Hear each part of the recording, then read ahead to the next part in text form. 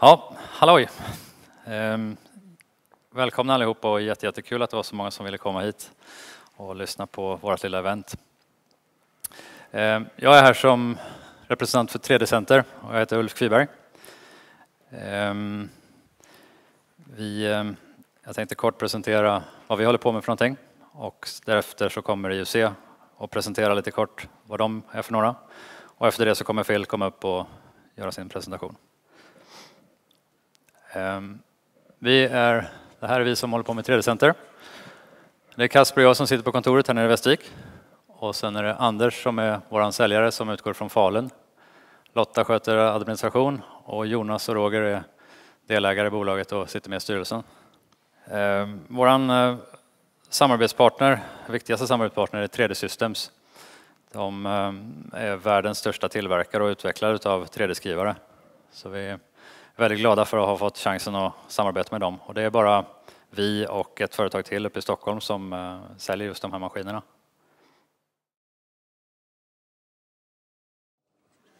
Okay, well, thank you for the warm welcome, and thank you all for being here.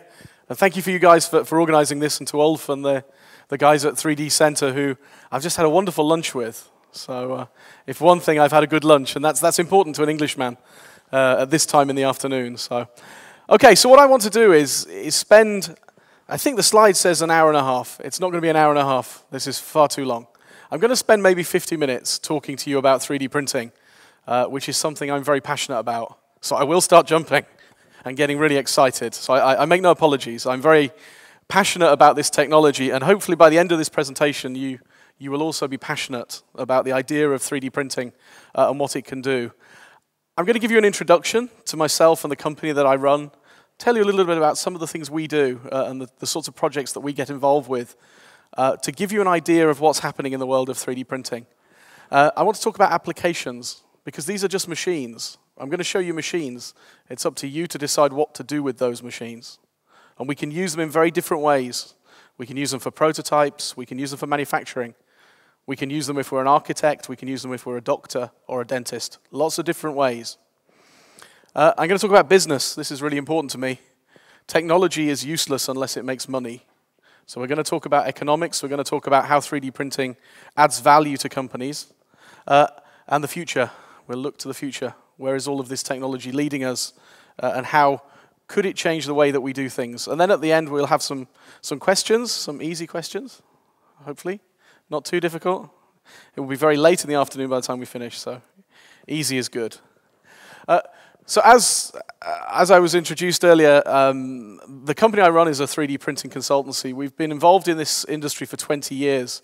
So as much as the media will tell you this is a new industrial revolution, it is all very new and it is going to revolutionize the way we do things. This technology is not so new. It's been around for quite some time. It's only recently that companies have started to really understand the value and the power. We formed our company 10 years ago, really to help businesses around the world understand not how to use this to prototype or to product develop, but to use it to make products, mainstream manufacturing. Use this to displace the things that we traditionally do. And over the years, we've developed an interesting team of people. We have engineers, as you would expect, and designers. We have economists working for us, industrial economists, trying to work out, is 3D printing better than machining? Is it better than molding? Does it make more sense? We have software developers. And interestingly now, we have retail, and HR is human resources. People who understand about jobs and skills and people. So if I told you one of the projects we have at the moment is looking at putting 3D printers into the high street of every chemist store in the UK, 3,500 pharmacies with 3D printers. Okay, that's a lot of 3D printers, making a lot of products. But the people who work in those pharmacy stores are retail workers. They're not manufacturing people. And all of a sudden we're telling them that they have to start making things. So the union jumps up and down and says, no, can't do that. We work in retail. We don't work in manufacture. So the world is changing. So we have people who understand this and work with our clients. We have a partnership with a big university in the UK where we have a laboratory where we develop new machines, materials. And we are very global in terms of our customer base. We spend our life working with three different types of company. One is businesses that want to use 3D printing. They want to make products using 3D printing. And that might be a medical product, could be part of an aircraft, it could be part of a consumer good, could be part of an electronics product. We help companies who try to make 3D printing machines because they don't often know really what industry wants. Some of these companies have been making 3D printing machines for 20 years, but they don't ask manufacturers what manufacturers need. So we help them understand what's needed in the technology. And we also work with the investment community. There is a lot of interest in 3D printing. There is a lot of hype, a lot of media coverage, but there is also genuine interest in developing the 3D printing economy.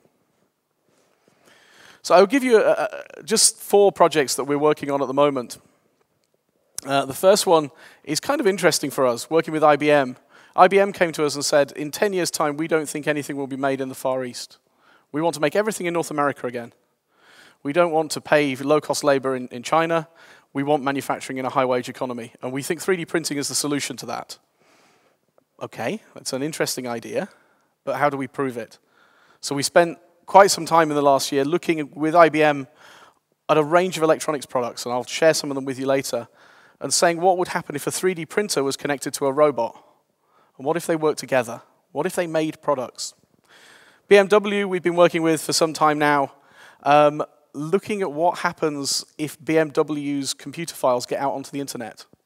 What happens when people try to print their own BMW components? What happens when somebody prints BMW components and then tries to sell them as being BMW components? Because we can do that now. What's the implication to BMW? What's the economic implication, the social implication? What does it do to their brand if my BMW falls to pieces, only to discover that the parts were printed by somebody down the road and not by BMW? So these are the way people are addressing 3D printing. We have some work with Autodesk. Nike is very interesting. So don't think 3D printing is all about engineering. It's also about textiles. It's about footwear. So Nike love the idea of 3D printing shoes. We can't do it yet. Technologically, we can't do it. But the idea and the concept of being able to print a product for a consumer is very compelling to a company like Nike. And I guess the reason for this slide is to say those are very big brand names, but all this technology is applicable to the smallest company as much as it is to the largest company. So 3D printing, an industry overview. I'm going to spend, I guess, 40 minutes going through a very quick overview of this whole industry, how it works, how you can engage with it, how you can use it, the different technology, the different applications for this technology. So a video is always a good start. I always like to describe 3D printing machines as automated two-dimensional printers. They're just two-dimensional printers with another axis. They, rather than deposit ink, deposit plastic or deposit metal, and they build parts, just in the same way that you print a document. So at the moment you type away in Word, you write your report, you hit print, you transfer that digital data to paper. With 3D printing, you design a product, you hit print, you translate it into a three-dimensional object. And all these technologies are ostensibly three-dimensional printing machines. I think it's worth just explaining that we have lots and lots of different descriptions that all mean the same thing. So in the media, I'm sure you will hear 2 terms. You will hear additive manufacturing, and you will hear 3D printing. They are the same thing. You'll also hear additive layer manufacturing, direct digital manufacturing, rapid manufacturing. It all means the same thing. It means take data, 3D data, print product. That's ultimately what all these things are. Ulf shared with you a video earlier, and I'll explain in a little more detail how this all works. All of our printing processes have to have digital data. So if you guys still use two-dimensional data, two-dimensional drawings, that's not the starting point for us. The starting point for the 3D printing world is three-dimensional data. Now, it can come from CAD software, and that could be expensive, high-end CAD software like CATIA or SolidWorks, or you could do it on Google. Google SketchUp is probably the easiest entry place that you could create a 3D file. But we don't have to have computer data from design. We can take MRI scans from hospitals, CT scans from hospitals. Any three-dimensional computer data is a starting point for 3D printing. And when we have our data, we put it into some software tools and we decide how we're going to build this object, what's the best way, which will give us the best quality or the most cost-effective component part. And then, as we saw in the earlier video, we slice this part up digitally. We turn it from 3 dimensions to 2. And then we deal with these 2-dimensional layers of information. Print them, one on top of the other, layer by layer by layer by layer, until hopefully, if the system works, and these guys will testify it doesn't always work, does it? No. If it works, we end up with a solid 3-dimensional object. That's the principle. It's a really, really very, very simple idea. But it's very different. Think about how you make things now. If you're a manufacturing company and you're involved in manufacturing, think about the difference here. Most things you make are subtractive, yeah? And you've done that for 2.5 million years. It's not been very innovative, have we? A CNC machine is not much different to a caveman. You take a piece of material and you hit it with something and bits fall off and you end up with a product. And that's machining. We still do it. And the caveman did it quite well. Fabrication. You take pieces of material, you combine them together against some sort of design and you end up with a product. And we've been doing that for 8,000 years. Formative manufacture is a 5,000-year-old process. Investment casting. Take some wax, dip it in ceramic, melt the wax, pour some gold. Hey, you have a gold casting. So 5,000 years. So we've gone from 2.5 million to 5,000 years. We didn't really change much in manufacturing until 1984 when an odd race of people called Californians, they're very strange looking, they invented this idea of layer manufacturing. And really, the reason behind this, 1984, is quite an important date. What happened in 1984 was computer power increased to the point where we could control 3-dimensional data, and lasers became affordable and accessible. And all of a sudden, somebody connected a laser to a computer and worked out a way of scanning a laser on some resin. And wherever the laser touches the resin, it turns it into a solid. That's the invention of 3D printing. Now, it couldn't have happened earlier because we didn't have the computer power. We didn't have the lasers. So that is, what's that, nearly 30 years ago. 29 years ago, this was invented as a concept. A lot has happened, an awful lot. If you look at patents, the earliest patent I've ever found was 1902 for layer manufacturing, making things layer by layer by layer by layer. And the first thing we ever found was a horseshoe. And that's interesting if you read that patent. Why would you make a horseshoe out of layers? Because you can improve how far your horse can walk. If you sandwich layers of fabric and metal and fabric and metal and fabric and metal, you make a soft shoe for your horse. And your horse will walk further through the day. And keep that in the back of your mind, because that's important, because that's what we're trying to do with 3D printing today. Make better products that have more value that you can sell for a higher price. So here we are, after 100 years. Some interesting things happened. In 2011, there were about 45,000 layer manufacturing machines in the world had ever been sold, since Chuck sold the first one in 1984. Last year, 45,000 machines were sold. We doubled the install base of machines in a year. This year, we expect that to go to near 100,000. So this industry is starting to grow exponentially year upon year upon year for a number of reasons. One, the technology is more accessible. Two, the technology is far more capable. It is more useful and applicable. I won't bore you with all the different ways you can make additive parts, but there are lots and lots of different types of technology. Everything based on making layers, but we can do it with chemicals, we can do it with thermal energy, electron beams, lasers, extrude, jet, lots and lots of different ways of making things. They all work in the same principle, layer by layer, adding material. And lots of different technology vendors. The guys here in Vastavik are very heavily involved with 3D Systems, who are the largest of all of these vendors, who have probably the widest portfolio of technologies, both metal and polymer-based technologies. But also a really broad range of prices for these technologies. The cheapest 3D printer you can buy is $200 US. I would not suggest you go and buy it. It's a bad idea, because what it makes really doesn't resemble your computer file. However, if you want to go and spend $1 million, you can buy yourself a fantastic 3D printing machine that's capable of making medical implants that you could give to a surgeon in the local hospital who could put them directly into a human body, made from a medical-grade polymer. So we can go from one end, an extreme, right to the other. And in the middle, we have a whole range of different technologies of different prices. This is where it gets interesting and important, I think. After 25 years, what we also have is lots of different material. When we started 20 years ago, there was one material. There was one plastic material that we could print with, and it was dreadful. It was really very bad.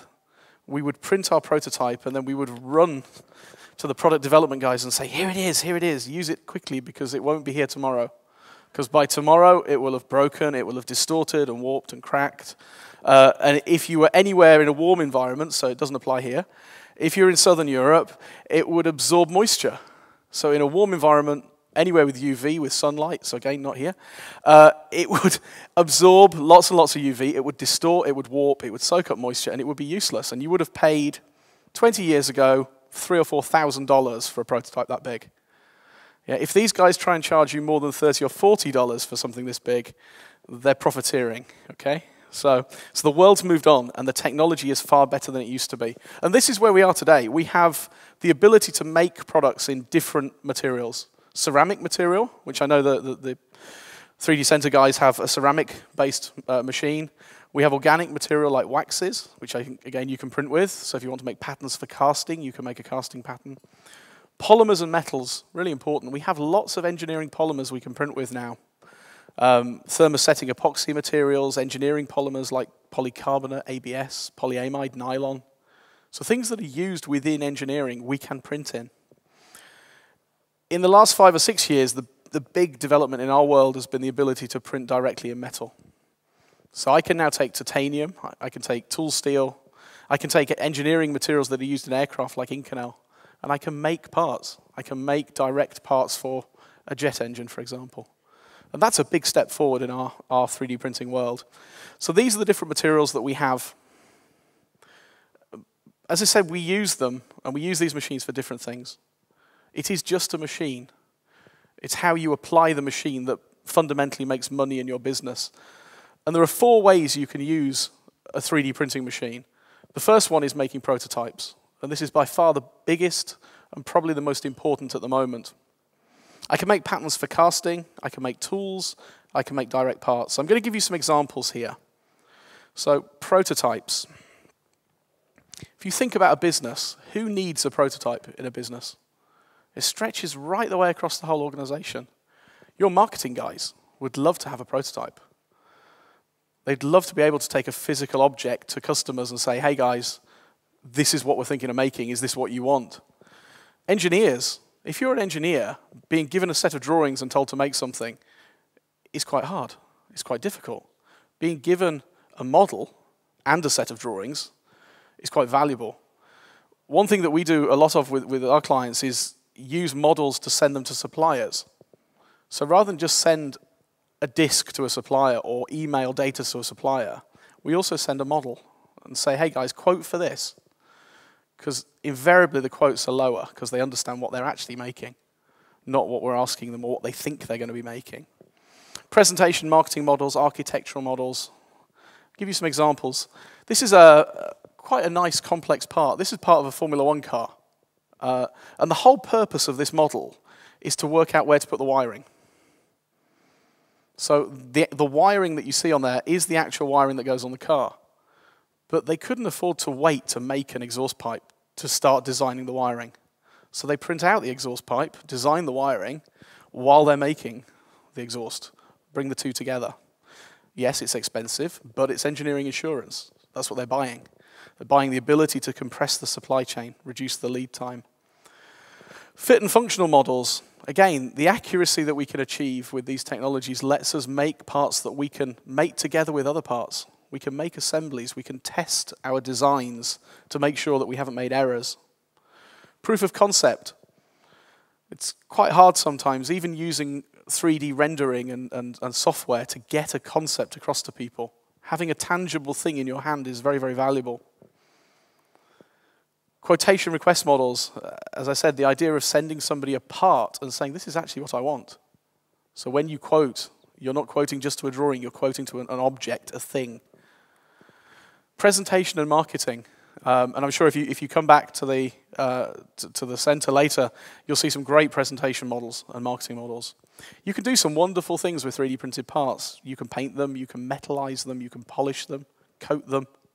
You don't just have to think of it being the part that comes from the machine. You can do other things to it, put transfers on, put painting on, and all sorts of things. That actually looks like a shoe, doesn't it? It's not a shoe, it's a 3D printed shoe. So that's the sort of resolution that you can get with these machines. Okay, you're not going to get your foot in it because it's made of ceramic and it's going to hurt. And it's also going to break. But it looks like a shoe. Nike have 17 of those machines, and every shoe that they ever make and commission, they print. Oh, and also 12 of their suppliers in the Far East also have machines. Because when Nike places an order, it sends a file first and says, this is what you're going to be making. So that's how some larger companies use this technology. They talk about it as being a 3D fax machine. That's what they're doing, sending 3D data for other people to print and look at. Architectural models, we're seeing more and more architects using 3D design. And architects have always used models, but they've always made them manually. So this technology is perfect in architecture. As more and more architects start using 3D design software. So let's go back to this slide. Why do you need £1,000,000 machines? Why can't we just all go and buy a $200 machine and be done with it? I want to just give you a little word of warning about some of this technology. There's an awful lot of talk and a lot of hype about these low-end consumer 3D printers. Apparently we're all going to have them in our homes within about another week, I think. And you know, we're going to make everything. We're going to print everything out. Amazon's going to go out of business. The high street will just disappear, and everything will be printed at home, because that's what the media says is going to happen. Okay, it's complete nonsense. We've done 2 benchmarking trials this year for 2 different car companies, and they came to us and said, "We think these home 3D printers are amazing. We want to put one on the desk of every designer in our business." And in the case of one of these companies, they have 3,000 designers. So some sales guy is jumping up and down, thinking he's about to sell 3,000 machines, okay? And they come to us and say, is it worth it? Will this make us more innovative? Or will it make us less innovative? Will we start designing things so we can print them? Or will we use printers to actually make our designs better? So we ran a benchmarking trial with their parts, real bits of cars. And we used a range of different consumer 3D printers and some professional 3D printers. And it's interesting what comes off the other end. Some really very poor quality parts. So when you see all these wonderful 3D printed consumer parts in the media, that's because the product has been designed to be printed on a consumer 3D printer. Now, if you're an engineer, you don't want to do that.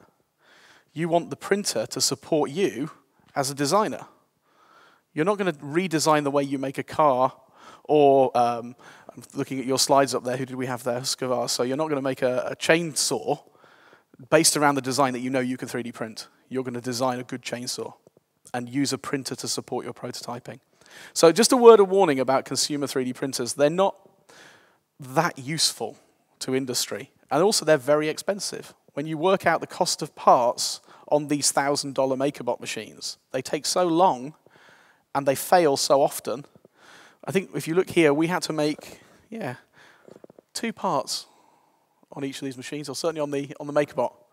Every time we tried to print a part, it failed. We had to print another one. It took us days and days to get one part. So just be very wary of consumer 3D printers. Get professional parts. It's cheaper. Go and get a professional company to make professional RP parts for you. Consumer 3D printers are kind of fun, and my son loves his, and it's all lovely, but they're not engineering tools yet. They will be one day, and when they do, I hope these guys sell them, because otherwise it'll be slightly worrying, because we won't need any of the other technology. We'll all be able to do this at home, but that's not now. That's in the future, 5 years, if not longer, 10 years. Casting patterns. I can't make everything yet with my 3D printer. I can make quite a lot of different metal parts, but I can't make every metal part. So one of the important things is to think about this technology as a tool. I could use it to do something else. So one thing I could do is make patterns.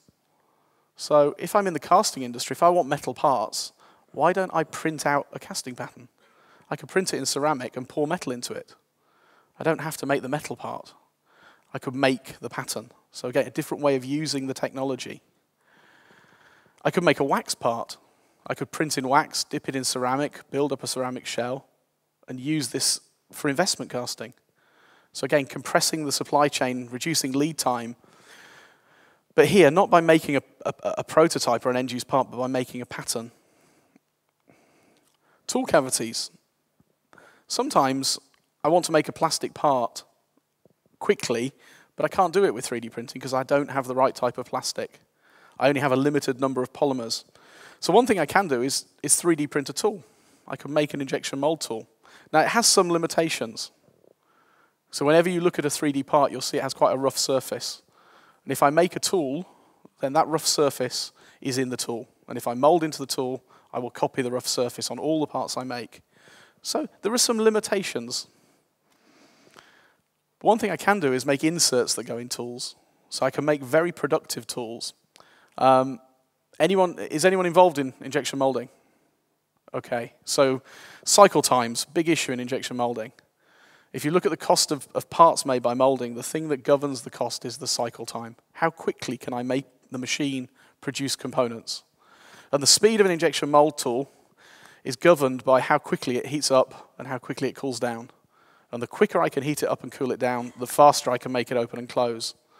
Now, when you make an injection mold tool, you heat it up and cool it down by running either oil or water through it, through different channels. Hot water, cold water, hot water, cold water. One of the things we can do is 3D print those channels in the tool just under the surface. And by doing that, we can make the tool very productive. We can heat it up very quickly, cool it down very quickly. From an economic development point of view, it's not so good. So I'll give you an example. Lego, across the water, used to have 600 injection molding machines and now have 300. Because they can get the same productivity from half the number of machines. Because they run them twice as fast. Because they can heat and cool the tools much, much quicker. So you don't need the same number of machines to get the same production capacity. So maybe not so good for employment, but it's pretty good for economics. I'm going to give you a gruesome example of 3D printing. So dental braces. So this might seem a little bit different to injection molding, but bear with me. Dental braces. It's about a $2 billion a year marketplace, dental braces.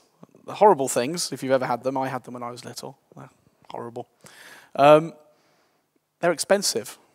And the whole business model of dental braces, if you actually look at it, is really a not very nice business model. So you have a little boy, he needs dental braces, you go to the dentist looks at him and says, okay, I'll put some braces in, you have to come back in a month. Come back in a month. And you come back. And this goes on for 2 years, okay? So some clever guys in the States said, there's got to be a better way of doing this. Why do you have to keep going back to the dentist? Can we have a solution where you only go once? And then the dentist says, it's not very good for me, is it? So you say, okay, how about a solution where you charge the parents more money, but they only have to come back once?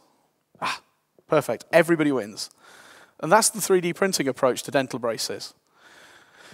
So what we do now, and a number of companies do this, a line, clear step, is take a scan of the inside of the patient's mouth. So digitally scan all the teeth, and then transfer it into a computer program, and then look at where all the teeth are, and then manipulate the teeth. So change the position on screen to where you want them to be. And then let some software work out how do you get from one to the other safely. How do you have to bend the teeth? And you go through a series of steps. 10 steps, 20 steps, 30, 40 if you've got really, really bad teeth. And then what we do is 3D print a tool. And then we vacuum form over the tool and make a plastic clear dental aligner. And put it in a box with a date on the side, January, February, March, April, May, June. Put it in the post. There you go. That's just changed the whole business model for dentists, for parents, for children, because that's a much nicer thing to have in your mouth. You can't see it, it's invisible. You can take it out, you can brush your teeth. Why am I telling you this? It's about business development and opportunity. So Align Technologies was a company that started doing this in 1989. New business startup, didn't exist. A couple of dentists saw this opportunity. So far they made 80 million dental aligners this way by 3D printing them. Last year they shipped, well, in 2011, they shipped over 300,000 sets of dental aligners for $1,500 per set. So they've gone from nothing to about $500 million. In fact, this year, I think their turnover was about $600 million US dollars, just making dental aligners. And every single one's made by 3D printing, making a tool and vacuum forming. That is their business. It's all based on 3D printing. Direct part manufacture. I said I'd get really excited. This is me getting excited, okay? This is the bit that interests me, because I'm an engineer, and I look at most engineering processes, and I still keep going back to thinking, why 2.5 million years are we still machining things? Why aren't we just printing things? Why can't we just make products? And obviously there are huge limitations to 3D printing, but there are huge opportunities. So I'll give you some examples of the sorts of things that people are printing today, real products, not tools, not patents, not prototypes. First of all, business. Why would I want to 3D print something? Why would I not want to mold something or machine something? Why do I want to print it? And there's a number of reasons, and the first one is economics. I can make 1 million things slightly different on my 3D printing machine for the same cost as making 1 million things the same. Now, there isn't any other manufacturing process that allows me to do that. I can make individual unit volumes of one cost effectively. I can also make really complicated shapes with no economic penalty. So if you think about machining, the more complicated your object machining, the more expensive your machining is. Because it takes longer to machine, it takes you longer to plan the path of your machine tool. If you're molding something, the more complicated it is, the more cores you have to have in your tool, the more expensive it becomes. In 3D printing, complexity of geometry is not related to economics. I can also make very functional parts, and I'll give you some examples of that. Product personalization is really important in 3D printing at the moment because there's 7 billion people, and we're all a different size and shape. So we are a unit of one, and we're all a really complicated geometry. So 3D printing is perfect for making people-focused products. The environment, I'll give you some examples of environmental business benefit. And a number of our clients in the aerospace world, the primary reason they're using 3D printing is to reduce the amount of raw material and to reduce the weight of their aircraft, which then reduces the fuel consumption and the CO2 emissions. And then new business models and new supply chains. So I'll give you some examples. So low volume production. Why am I going to print something? I'm going to print it because I don't have to invest in tooling. I don't have to make a mold tool. I don't have to make jigs and fixtures. I don't have to invest in any of that capital investment or inventory. I don't have to hold stock. I can print to order. I simplify my supply chain. So there's a lot of economic reasons. I'll give you one really nice case study. So this is a Bentley Continental. Who has a Bentley Continental? These guys are going to within a couple of years. He's got his eye on one already, I can tell. So Bentley make, I'm sure you're aware, Bentley's part of the Volkswagen Group, luxury cars, $250,000 to well over $1 million US dollars. They use additive 3D printing in-house all the time, have done for product development for years and years and years. And in the last 5 or 6 years, they've used it for making parts of cars as well. So I'll give you an example. They had a customer in the USA who unfortunately had a stroke, had paralysis on one side of his body. He could still drive, he had a license to drive, but he couldn't use one hand. And the problem with this is that the only thing on this side of the steering wheel is the starter button. So he can drive the Bentley, he wants the Bentley, he has the money for the Bentley, but he can't start the Bentley. So the Bentley solution is pretty simple. It's designed in CAD. So we'll get the CAD file, we'll move the starter button to the other side of the dashboard. We'll move the dials to make some room, and then we'll 3D print the dashboard. Because we're going to cover it with leather, we're going to cover it with walnut. You're never going to know that what's underneath is 3D printed. And because we're only going to make one, European car legislation says that we don't have to put it through testing because it's a unique one-off. So this is now how Bentley is customizing its vehicles. The net effect here is that component part cost them about $400 US dollars, and they charged the customer $25,000. But he had a solution. So again, think, how do you use this to give somebody a solution? So the actual 3D printed part, if you ever see these, the 3D printed part is a higher quality than the original resin molding. If you put them next to one another, the 3D part's better. Design complexity. We can make really, really complicated shapes, and that has a number of benefits to us in the business. Again, another example, and it's a bit of an engineering, it's quite a dull example actually. In fact, it's really dull. It's a diesel pump. It's part of an engine for car. Typically, when you make these things, you cast them. So it's a squeezed cast aluminium part that has a load of holes drilled through it. And then when you've drilled the hole through, you have to put a blanking bearing in the end. You press a ball bearing in the end, hope that the diesel fuel doesn't leak out, and you do some deburring inside, and you end up with a fuel pump. It doesn't work very well because you've got lots of holes that go around square corners. What you really want is your holes to be conformal and have a better product, a more functional product. So we did some work with Delphi on this, and the idea was a bit different. We said, well, what do you want it to do? And they said, we want it to be some holes to transfer liquid. Okay. Well, let's start with the holes and then add the material around them. Because that way we can make an optimized product. We can use the least amount of raw material. You don't have to have holes that do this. You can have holes that conform and flow. And the net effect of this was a 3D printed part that actually weighs less, has lower pressure drop across it, because the holes are not going around big square corners. It's a more optimum product. And it's a complex product in terms of its geometric design. So we've carried on working with Delphi on this to try and make these things smaller and smaller and smaller. Because one of the big issues in automotive is trying to get things lighter weight and get more and more under the bonnet of a car. I saw this in Stockholm a couple of weeks ago. And I think this is a really good example of complexity. Again, printing really complicated things. This is a 3D printed, it's some sort of gripper, suction gripper off a production line. I've got no idea what it picks up. You've got some sort of rubber cups on the end. It obviously comes down on top of something, picks it up, moves it on the production line. But if you look at it, it's all 3D printed. With all of the all of the pneumatic airflow paths are inside it. It's a single piece. It's not an assembly. And it's been 3D printed. Well, why not? Why not 3D print it? It's probably the most cost-effective way to make it. Because it's really very, very complicated as a shape. Functionality is another idea with 3D printing. If I'm making products by 3D printing, I can put more function in them. I can make them better products. So this is where we are now with our Delphi diesel pump. We're making it so small that it's getting hotter and hotter and hotter. So we're starting to design things like heat exchangers onto the surface. Because I can make this shape just as cheaply as making a solid. In fact, that's more cost effective. It's cheaper to make that because there's not as much scanning in my 3D printing machine. Energy absorbency.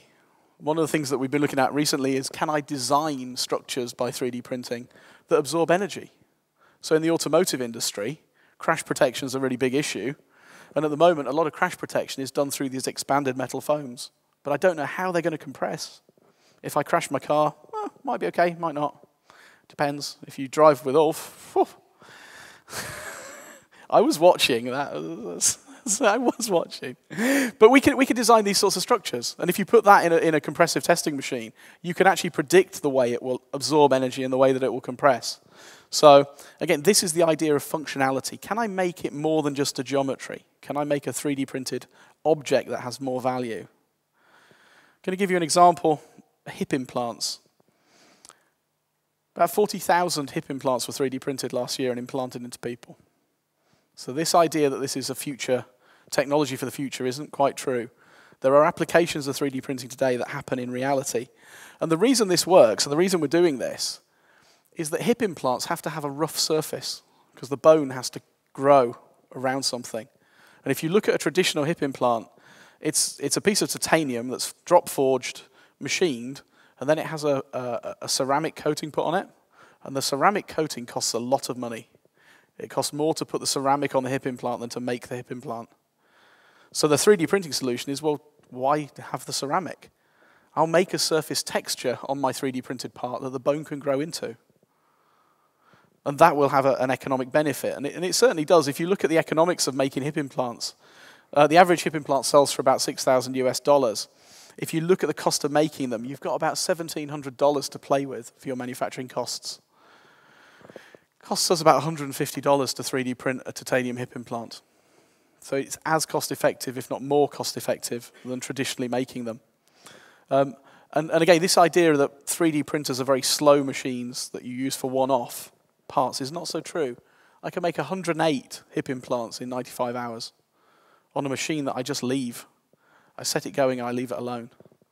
So I can make nearly 7,500 hip implants a year on one 3D printer. And at the moment, these parts are not customized parts. They're not for individual patients. They're just made for stock because it's cheaper than making them traditionally. But I can customize things. There are lots and lots of products that are already 3D printed. Hearing aids, in the ear hearing aids. Last year there were 12 million 3D printed. There were only 18 million hearing aids made last year. So we already make 60% of the world's hearing aids. Because it's the most cost-effective way of making them. They work out about $3 a piece to 3D print a hearing aid shell. It's far more cost-effective than making them traditionally. Prosthetic limbs, glasses. There's a company now in, where are they, Belgium, Luxexcel, who've developed a way of printing lenses. So they can 3D print the lens and the glasses at the same time and personalize it to the individual consumer. So you can decide the shape you want the glasses. You can design them yourself. Go online and design them. There's lots of companies developing apps for things like iPads and iPhones where you can be the designer of the product. So you go and slide a few little slider bars and change the glasses. Make the frames bigger, smaller, fatter, thinner. Within constraints. So the designer sets the constraints of what you can do and then lets you go and do it. So these are some guys we work with in London who have a project called Makey Doll. And these are 3D printed dolls, which sounds simple, sounds a bit silly and trivial. The people behind this were behind Moshi Monsters and Facebook. And what they're doing is building a virtual online, how should we put it? It's a social networking site for kids where they can design their own avatar characters and play within their own safe world. And everything in that safe world is 3D printable. And the whole business is built on the ability to 3D print the content. And what they're doing is developing apps that let you design all these products. So that might seem trivial, but if you apply that to glasses or you apply it to other consumer goods, that's the world that we're starting to move into. Putting the internet with 3D printing. And there's lots of ways of doing it. We can scan things, we can photograph things. We'll touch on sustainability as a business driver. If you look at manufacturing, if you look at, certainly within the aerospace industry, one of the biggest issues in aerospace at the moment, apart from CO2 emissions, is raw materials. There isn't enough titanium in the world to service the order book of Boeing and Airbus together. So if you look at the number of aircraft Boeing have sold over the next 20 years, and Airbus, add them together, and look at how many thousands of tons of titanium they need, and then look at all the titanium manufacturing mills around the world, there isn't enough. So we've got to find other ways of making products. And one way that the aerospace guys are doing this is 3D printing. Use powder and consolidate it together into parts. The other reason they're doing it is it can make really lightweight objects. And I'm going to give you an example. This is something we did with Virgin Atlantic. So does anyone ever been in there? Hope not. It's the first class cabin. Come on, admit it. Who goes in the first class cabin? There you go. Ulf, it's all Ulf. So that's the first class cabin in a Virgin Atlantic. Okay, so if you pull the monitor out, you'll see there's an arm here. Okay, it's at the moment machined from a solid lump of aluminium. Okay, that's the little beastie there. I think it's about 3.7 kilo lump of aluminium, which gets reduced down to about 800 grams, and the rest is waste. Okay. Now for aerospace, we call it buy-to-fly ratio. That's quite a small buy-to-fly ratio. The worst one we've ever seen was 237 to 1. So for every 237 kilos of titanium, the product weighed 1 kilo, and the rest was waste. Okay, and that's not uncommon. So Virgin said, what we want to do is we want to 3D print this. We want it to be ultra light, ultra efficient, and use the least amount of material. So the two ways that we did it, we said, well, we could make a lattice structure, because it doesn't cost me any more money. As I said, I can make really complicated shapes. Or I can optimize it. I can make the perfect strength to weight. I can design the product around the constraints of the product. So what happens is you end up taking a 0.8 kilo part down to 310 grams. Now, that doesn't sound a lot, but in aerospace terms, taking out 0.5 kilo of weight on a single component part is a really big issue, and I'll give you an idea why. If you look at the carbon footprint of this, I won't bore you with carbon footprinting, but we use a lot less raw material in our 3D printing world than machining. So we actually have a huge environmental saving. If I was to machine that from a 3.2 kilo billet of material, I'd use about 760 megajoules of energy. If I 3D print, I use 105. So I use much less energy making material for 3D printing. If you look at it over the life cycle, though, it's quite interesting that the raw material, 3D printing, I make a saving. Machining is actually far more efficient than 3D printing. 3D printing machines are really slow and they use lots of energy. Distribution, forget it. It doesn't matter where you make things in the world. We have no end of ships sailing around the world. It doesn't really have an impact on the environment. What has an impact is the weight of something. So I said I've reduced the weight of my little aerospace component by 500 grams. I reduced the CO2 by, crikey, what's that, 27 tons of CO2 emitted from that aircraft, just by reducing the weight of one part. You have to remember, why do aircraft emit CO2? Well, they emit CO2 because you burn fuel. Okay, and this is where it gets interesting. A 1 kilogram reduction in weight saves $3,000 in fuel a year to an airline. So if I'm Virgin Atlantic or SAS or Wizz or Ryanair or whoever, I want my planes to weigh the absolute bare minimum because I pay for weight through fuel. So when you look at this in context, it's interesting. One kilo is $3,000 of fuel a year. That's $90,000 over the 30 years of an aircraft life. So if you could reduce an aircraft by 150 kilos, so bear in mind I've knocked 0.5 kilo off the weight of just that one component, I'd save $13.5 million of fuel. So over all of the aircraft that are in the EADS order book, which is 26,000 new aircraft they've already got orders for over the next 20 years, that's $3.5 billion of fuel. So reducing the weight of components is absolutely paramount to the airline industry. So if you go back to our little part, we save nearly a kilo, yeah? A kilo weight saving in a part is $1,500 of fuel saving a year. Over the aircraft life, $45,000. That part doesn't stay on the aircraft for the life of the aircraft. Airlines change the seats every 7 years, because in first class, it's all about having the best first class cabin. Nobody is brand loyal in first class. So you might fly with Emirates this week, but if Thai Airlines has a new first class cabin next week, and you can afford it, you'll go to Thai Airlines, and then you'll go to SAS, and then to British Airways and whoever. So every 7 years, they change the seats. So if you do the economics here, it's quite interesting. The machine part is $500. That's all it costs to make. My 3D printed part's $2,500. So Virgin are saying, why should I pay you 5 times more money for a 3D printed part for an aircraft? And we're saying, well, actually, because you get your money back in 2 years through fuel saving. So we did a project 2 years ago with a company who are now giving the parts to the airlines. So this is a completely different business model for an engineering company. I'm not going to sell you something, I'm going to give it to you. And then you give me half the fuel saving. You keep half, I take half, I give you the part. That's a very different business model for a manufacturing company. But it's a step change. That's a typical aerospace bracket off a Boeing 777. That's what it looks like if you 3D print it in its optimum form. That is a very, very tough pill to swallow for an aerospace company, because it doesn't really look like an engineered product anymore. It looks like a tree root, which is quite surprising, not because actually nature has spent millions of years developing optimized structures, and that's what our computer says is the optimum of that. And I kind of believe our computer.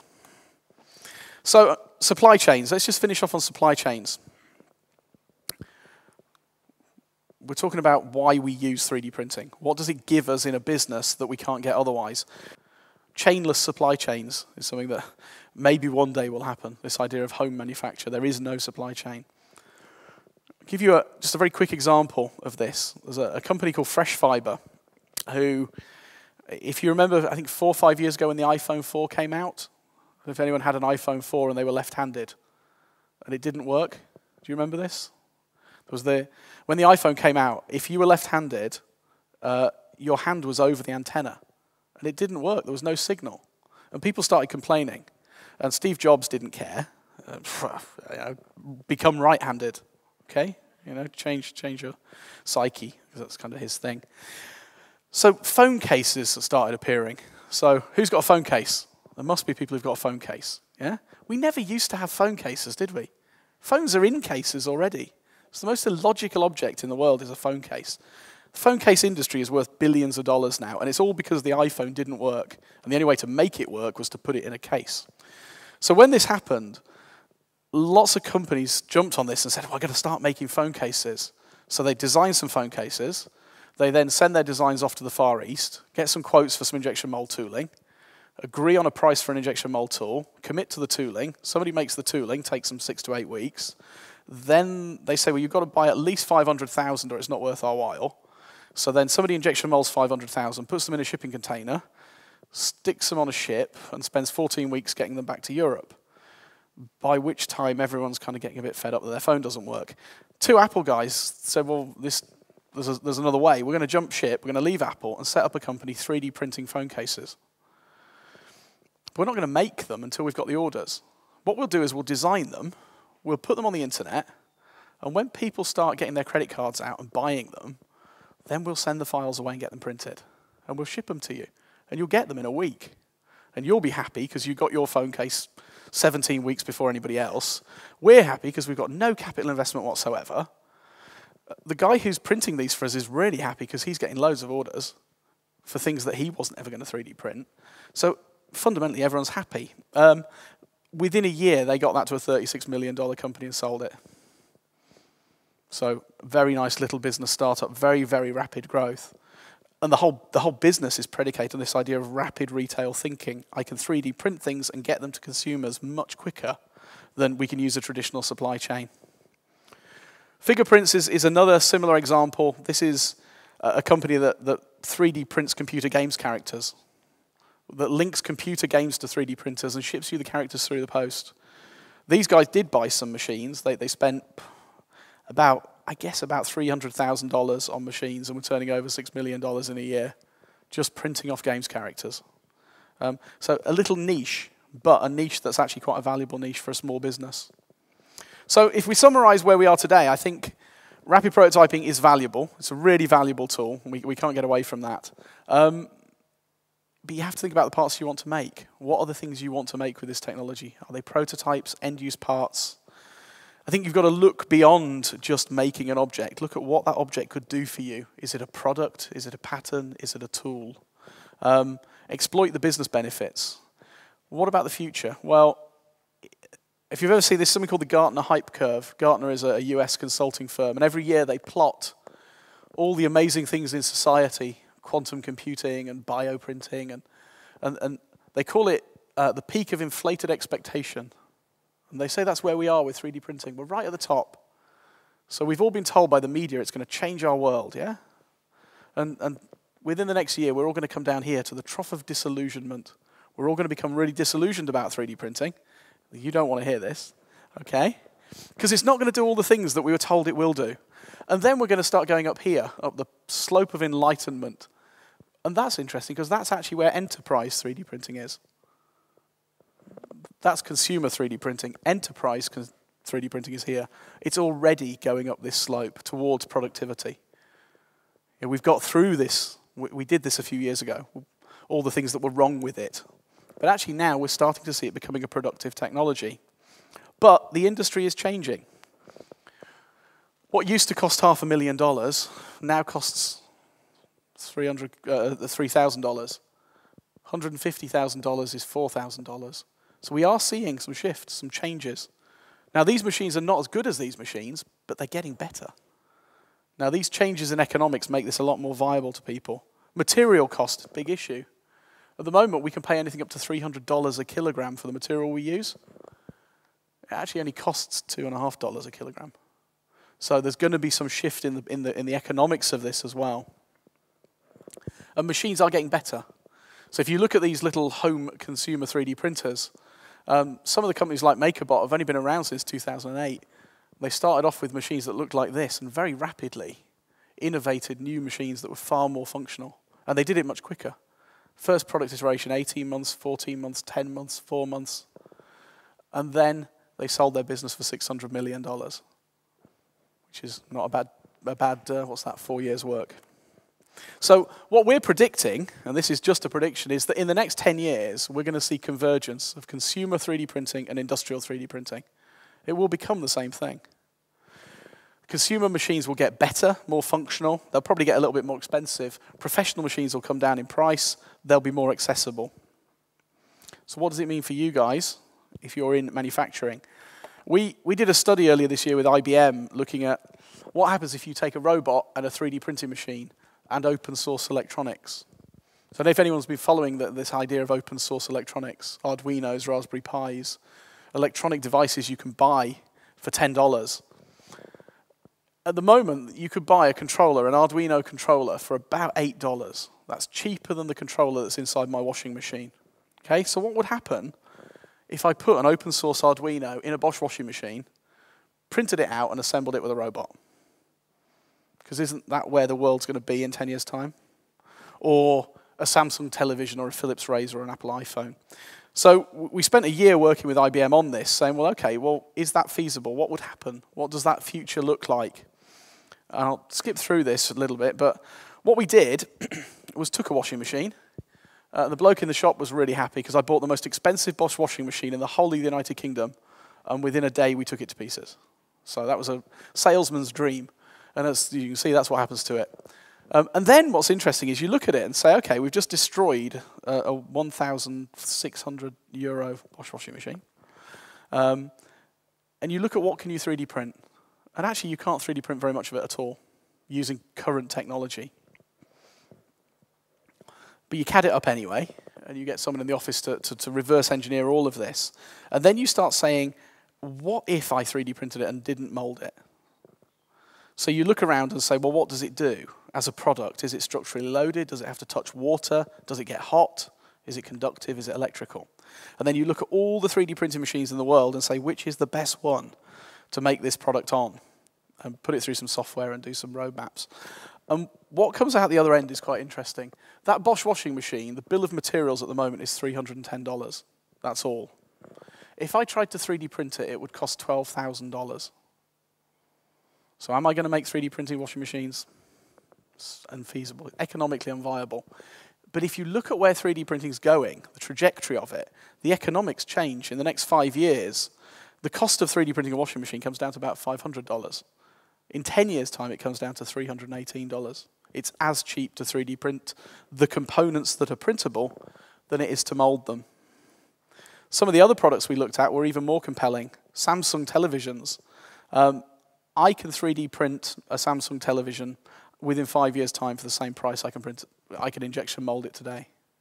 The difference is when Samsung makes a television, it tools up to make 400,000. I can make one, and I can change that design for different consumers. iPhones, it's an interesting one. Your iPhone, we managed to find out how much these things cost to make, and it's a little bit, profiteering is one word. They're not expensive to make at all. The bill of materials is about $202. If you look at what you can 3D print and what you can't, unfortunately you can only 3D print about $7 worth of an iPhone.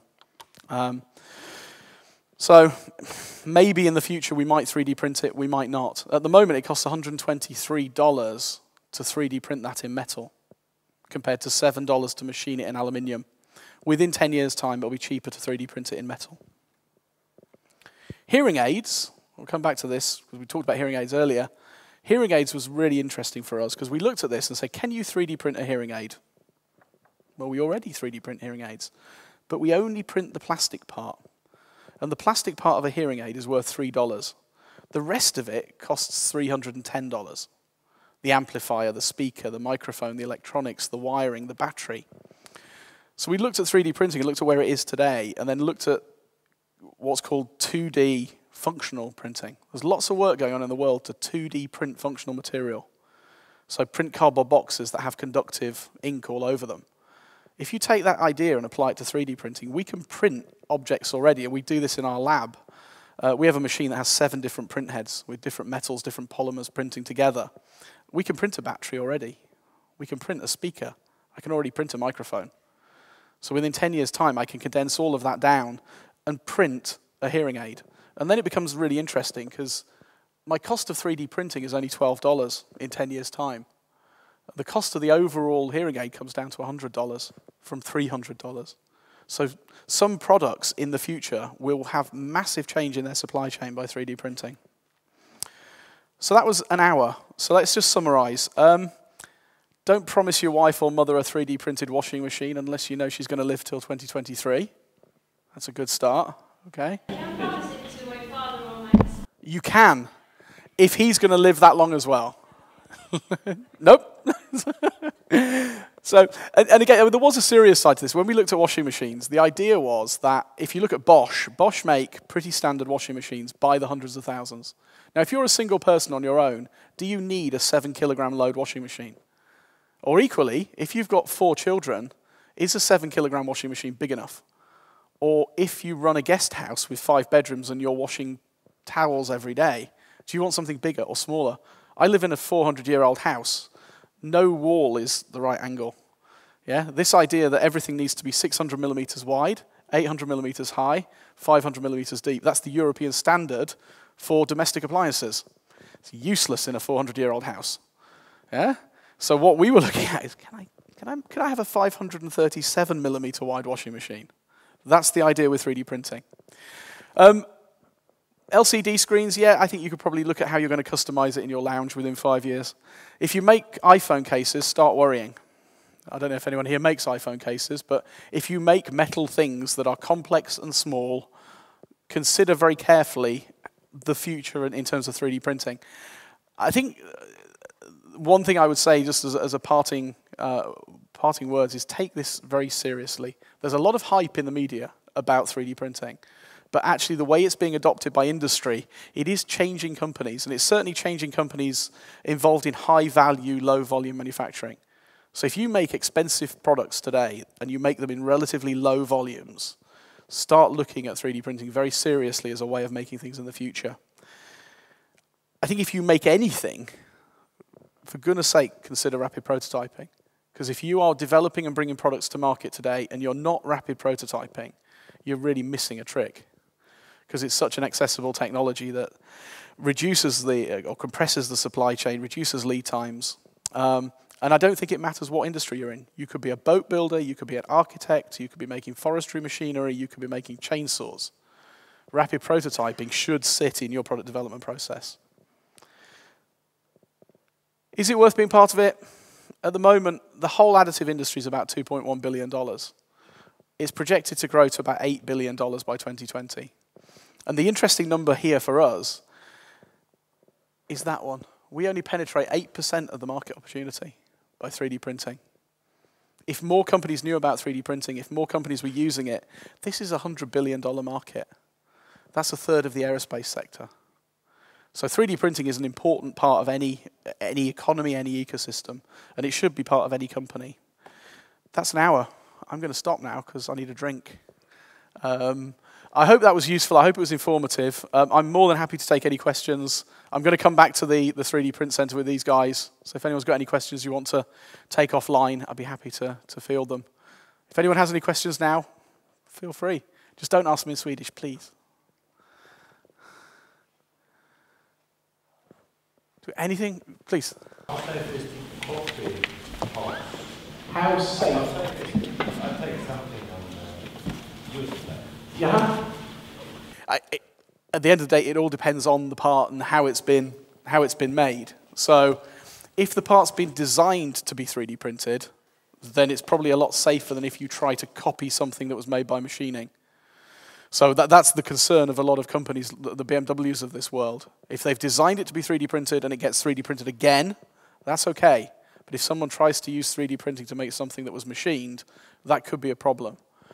But saying that, material properties, for laser melt, for metal 3D printing, our mechanical properties are, I would always say, better than cast and almost as good as wrought. So we get 99.8 to 99.99% density of metal. So it's Pretty good stuff. Yeah, I mean, in terms of mechanical properties, so 98 to 99% the same as a wrought part. So if you look at titanium, laser melted titanium is about 990 MPa, and that compares to wrought titanium at what, 110 MPa? Sorry, 1,100 MPa. So we have usable mechanical properties now, which we didn't have 10 years ago.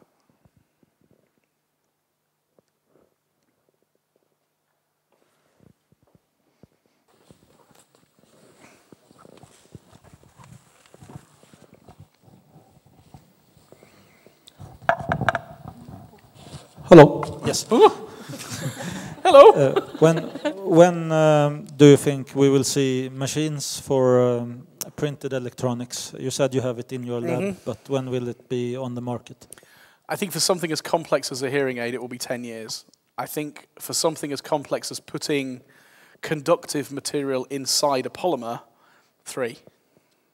So for low voltage. So if you want to put electronic tracks inside a plastic component for a housing for a mobile phone or whatever, then conceptually 3 years.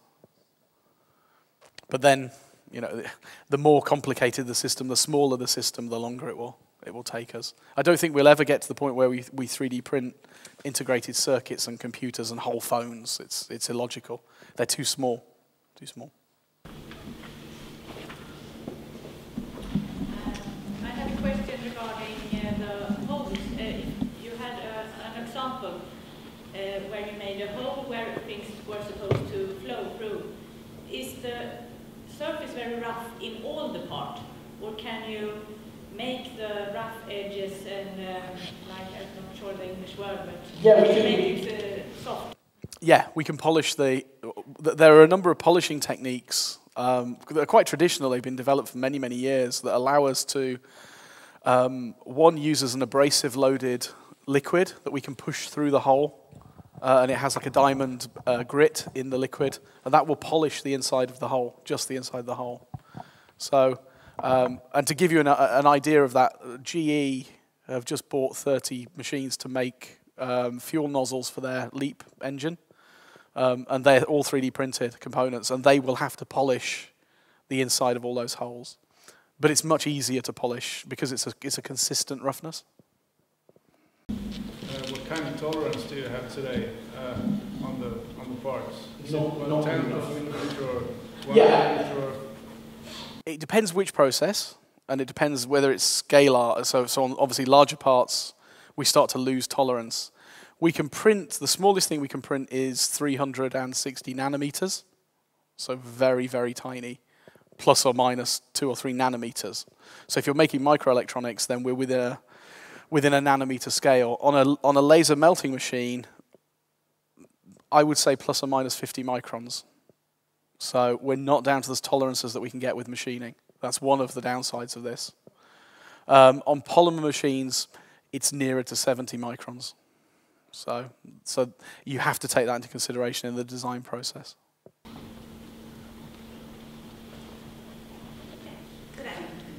Yeah, thank you.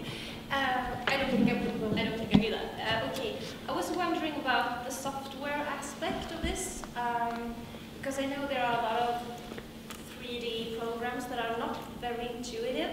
So I was just wondering, could I design things in ZBrush or Sculptris, or is it other software I have to use? No, absolutely. ZBrush. If you know how to use ZBrush, you're better than most people I know, because that's a really tough package to use. But it's an art design package. No, ZBrush outputs STL files. If you had some ZBrush files, I would implore you to talk to Ulf, because what you can design is far better than any of the samples he has in his office. Okay? No, seriously, I mean, ZBrush produces amazing photorealistic characters and artifacts. So, yeah. And the other thing is haptic control interfaces. If you've seen the haptic arms that you can get, they produce wonderful parts. So it doesn't have to be CAD at all. If you go to your Save As options, there'll be in your drop-down, there'll be something called STL or PLY or, what's the ZCore native input format? ZPR, yeah. They'll all be Save As options in ZBrush. And that would allow you to export files directly to a 3D printer. But hopefully, I just want to add that I really hope that they can make it a little bit more user-friendly, like in sculptures, so that everyone will feel comfortable in modeling in 3D. And I think they will. I think it's coming. Yeah, I agree. I do have a little caveat though. I don't think it matters how easy design software is. Not everybody will be a designer. Because we can all use a word processor, but if you read one of my books, it's not Shakespeare. Yeah, and I think, no, but seriously, I think design is the same. Just because software is usable doesn't make us all Johnny Ives or Philip Stark or whoever. You have to have a creative mind to be a designer.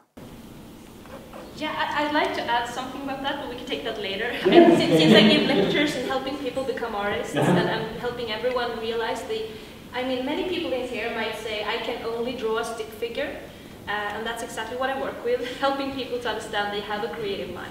So, but we can take it later. Yeah. You showed a picture about the stainless steel, titanium, aluminium. Are they weldable after this process? Absolutely. We always say if a material is weldable, then it will work in this process. So it has to, if I just go back to that, God, what a lot of slides.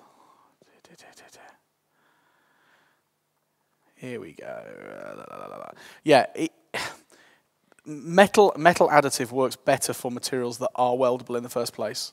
So most metallic additive parts, when you finish making them, you would post-process machine them to get that tolerance. So you have to take that into consideration. So you'd overbuild and machine back. But yeah, you can weld them. You can do a lot of build-up if you have to. So if you damage them, you can weld back on the surface. And there are materials. I mean, one that I've not put on there is titanium aluminide, which is a material that you can't cast, you can't machine, but you can 3D print with it. So there are some materials that we're developing that are only 3D printable. How many different kinds of materials can you combine when you 3D print? At the moment, not enough.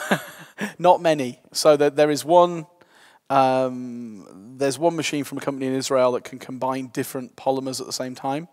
So you can have a rigid polymer with a flexible polymer, or you could have different colors of polymers. But that's pretty much the limitation. As I say, in the next 5 years, we're going to see more multi-material 3D printing. So this idea that you can combine metal and polymer to make a conductive and insulating material. But at the moment, in one machine, you're very limited.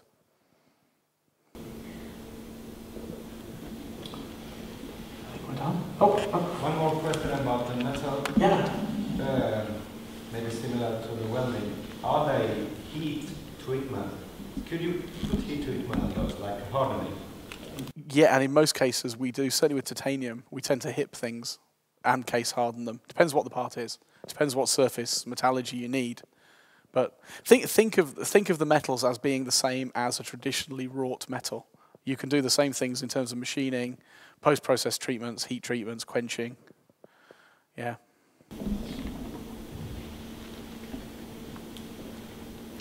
Is it possible to blend colors into different layers, or do you have to? I think we'll have a demonstration of that if we go back down the road. Okay. Yeah. I mean, there are machines that print in full colour. These guys have a machine that prints, in, how is it, 4 million? 6 million colours. So, and that's enough for anybody. Yeah. You're just being greedy if you want more than 6. Okay. I hand back to you all for. Okay. Thank you. Let's take it back to the office. Thank you.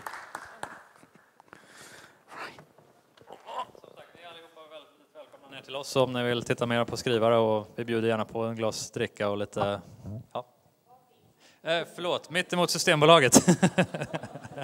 Kvarngatan 7. Där håller vi till. Så välkomna. Tack.